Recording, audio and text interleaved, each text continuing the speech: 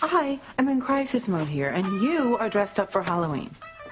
Well, honey, we all have our problems here, all right? I mean, I was having a private party with Pablo down in the boathouse when the earthquake struck. I mean, I was Wonder Woman. He was the Incredible Hulk. I have green body paint in the strangest places. But anyway, I thought the Hulk was making the earth move, but I was wrong. It really was moving. And then Pablo got freaked and he ran screaming into the night and left me to walk up Raven Hill all by myself in these boots. I mean, at least in the tsunami we had boats. Would you please listen to me? I am having my own private seismic event here. Ethan isn't listening to a word I say. Honey, please, they never do.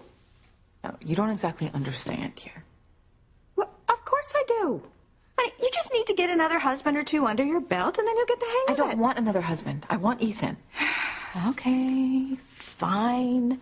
Then your job is to make sure that he knows that whatever he says or does, your decisions are the only ones that matter. Now that is a successful marriage. Okay, you must not be listening to me. I told you we have had crisis after crisis in this house tonight, and Ethan completely sidelines me and sides with Gertrude.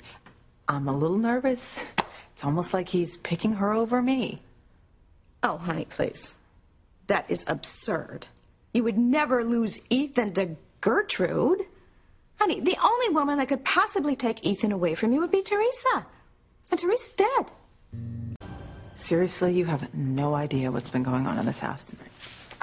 Honey, what difference does it make, all right? You don't need any magic bracelets to get what you want. Teresa is dead. You have no competition for Ethan. Look, I really want to believe you. But something very strange has been going on here. I've been having these dreams. Sometimes it feels like hallucinations. I dreamed or hallucinated that Ethan was making love to Teresa. Oh, honey, dreams don't matter. Oh, wait, listen, you don't really understand here. Yeah, I do, honey. You are just being insecure. Teresa is dead. She is not going to rise from her watery grave to steal your man. Look, Teresa may be dead. It doesn't mean that everything's rosy.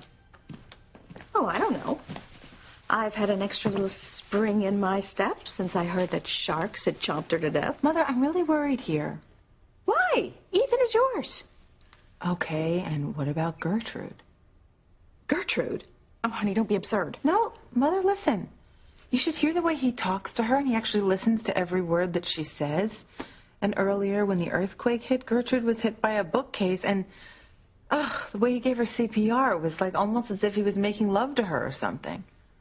Honey, are you sure that bookcase didn't hurt you? Look, I'm serious. And another thing, I didn't just dream that Ethan made love to Teresa. I also dreamed that he made love to Gertrude. Oh, my poor baby. I mean, you really do have it bad. Ethan with Gertrude. Honey, the woman is hideous. I mean, that would never happen. I mean, even if Ethan drank an entire case of vodka, he would never be with that woman. Oh. Hello? Oh, thank you. That's wonderful. Thank you very much. What? Good news? Oh, yes. I have to go find Ethan right away. Okay, go. Go be with the man who loves you. Okay. Thank you.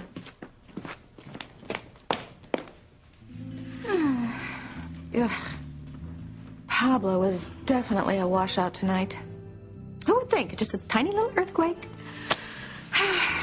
Ooh, there's that stable boy. Wonder if he ever wanted to be Superman.